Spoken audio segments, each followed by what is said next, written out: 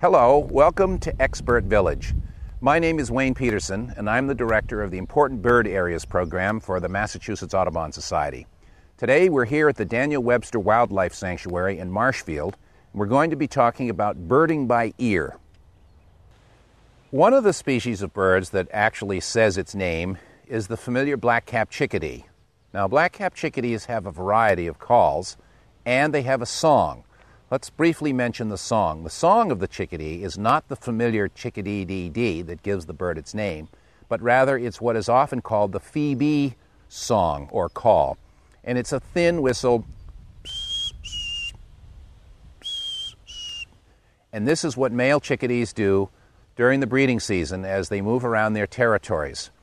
But they also have call notes that include a variety of little chips and other sort of hard-to-describe sounds, but certainly the chickadee-dee-dee call is one of their more familiar. It's a vocalization that we hear year-round.